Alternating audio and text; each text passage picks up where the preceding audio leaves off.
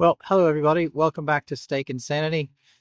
Sorry it's been so long since I've had an update. It's been, I think, a couple of weeks now, but I did want to check in with everybody. So how's the diet been going? Well, in my last video, I talked about how I'd been off the diet for about a week or so, and I was struggling. I've still been struggling, but I have basically mostly been back on the diet. So I'm feeling better. My weight still pretty much hasn't changed, but what I have noticed and what I've started to do again is I've started to track my calories and my food and weigh myself every day.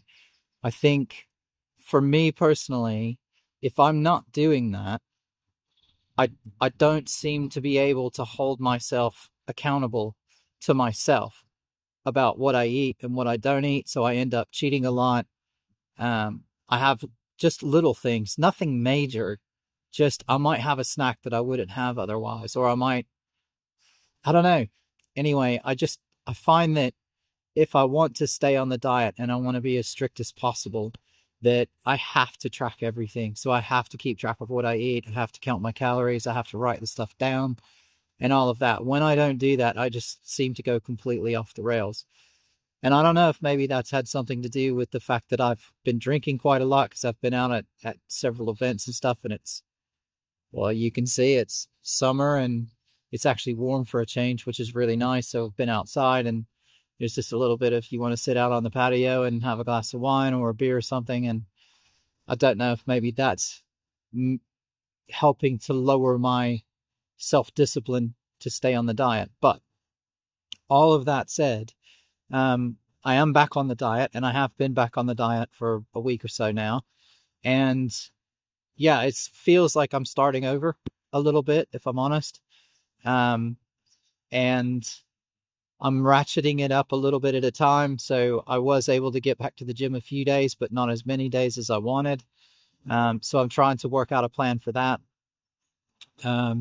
It's going to get, again, quite busy. Life is just busy, and it's going to be busy for the next few weeks. And then I think I'll be able to change. So I'm still taking my son to school every morning and all that, but he's almost done with school for the year. So when he's done, that'll mean I can actually get up and use that time to go to the gym in the morning. So what I've thought about doing is maybe going in early, lifting weights before I go to work, then do my work, and then maybe try and have a little run or something, or some cardio in the evening.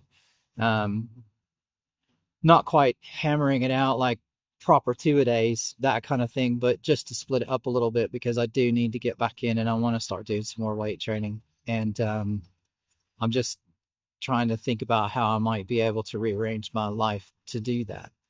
But yeah, other than that, I'm feeling fine. I've got no joint pain. The tendon pain and all that stuff isn't happening. I am having, milk. I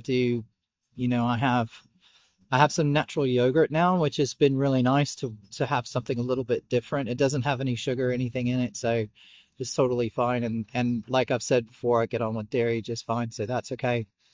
And yeah, that's pretty much it.